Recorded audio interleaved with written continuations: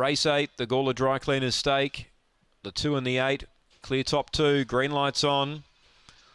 They're ready now. Set to run.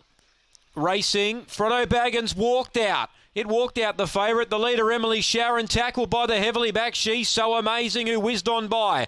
Crimes went to second and charging after the leader. Then Sometime Crazy, Emily Sharon, Grit Blaster, Frodo Baggins and Shantui's Ember. They turn the bend. She's So Amazing, 3 lengths in front, and she's going to win first up in SA. She's So Amazing, 1 by 2 to Sometime Crazy and Crimes.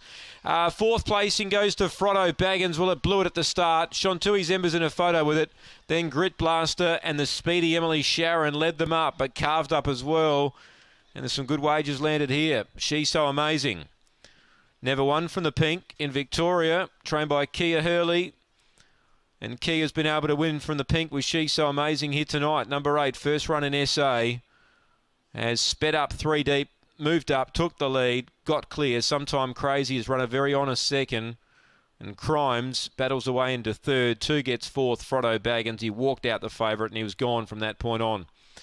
But, yep, the smart money went on late. 8-5-7-2 after race 8. Gawler, the winning trainer. Kia Hurley after race number 8.